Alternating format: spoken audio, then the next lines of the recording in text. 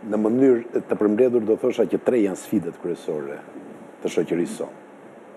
Jo ato të cilat na vep përpara skene apo në tryezën e bukës politika. Ato që janë reale.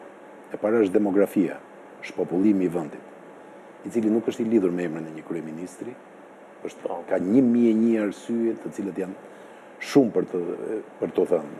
Janë 2 fasha të cilat synojnë të largohen nga Shqipëria, janë mbi 200.000 veta në 5-6 vjetët e fundit, që janë kryesisht ose të rinj, ose qytetarë të asaj që quhet shtrese mesme, të cilët shkojnë drejt të panjohurës, drejt një sakrifice gjithashtu të epërmëku, në rastin më të mirë edhe fëmijët e tyre do të vazhdojnë të quhen fëmijë emigrantësh në një Evropë e cila është gjithmonë edhe më e mbyllur. E dyta ka të bëjë me pabarazin në shpërndarjen e të ardhurave. Edi Rama ka pasur më shumë se kur të drejtë kur si opozitar këtu e 9 vjetë më parë fliste për 1% që ishte bërë shumë i pasur. Sot ky 1% është edhe më i pasur se dje dhe distanca nga të varfrit është rritur shumë herë më tepër. Për ta kuptuar më qartë, nëse dikush ka 10 milion euro në xhep, sepse më themi janë rritur të ardhurat për frym, por nuk është kjo një siamace.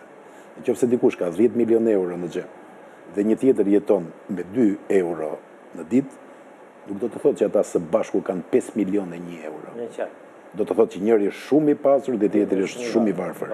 Adresimi ndaj kësaj çështjeje, sa nuk është vonë, dhe ndrua që po bëhet gjithmonë e më vonë, është një detyrë imediate dhe një nga sfidat kryesore. Dhe e treta është mjedisi.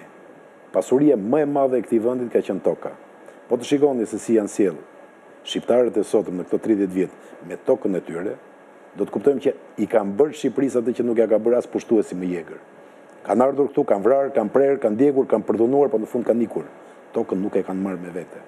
Shikoni foton që keni në ekran. Po. Është një rrëmuj, është një kaos i papërfytyrueshëm.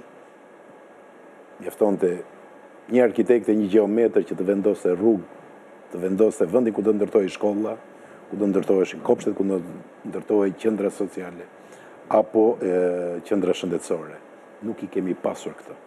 Dhe mjedisi në këtë kuptim pra, kjo klithmë urbanistike është sfida e tretë, sepse trashëgimia që i lihet pas brezave është dramatike. Të treja këto së bashku derivojnë pastaj në gjithçka tjetër që përmendi me kaq elokuencë Im Zotmeta.